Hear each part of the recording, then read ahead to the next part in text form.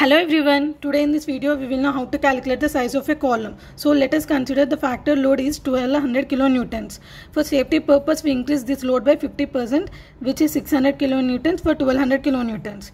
So let us add these two loads, this 1200 plus 600, the factor load equals to 1800 kilonewtons. So from the table of IS 456 2018, table number 18, the factor of safety which we have to take is 1.5.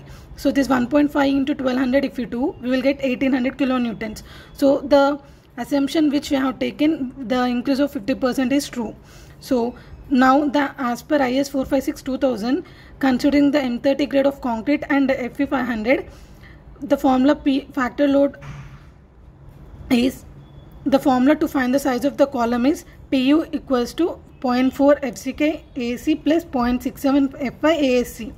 So we are taking ASC equals to 1% of AG. AG is nothing but gross area. So ASC equals to 99% of AG.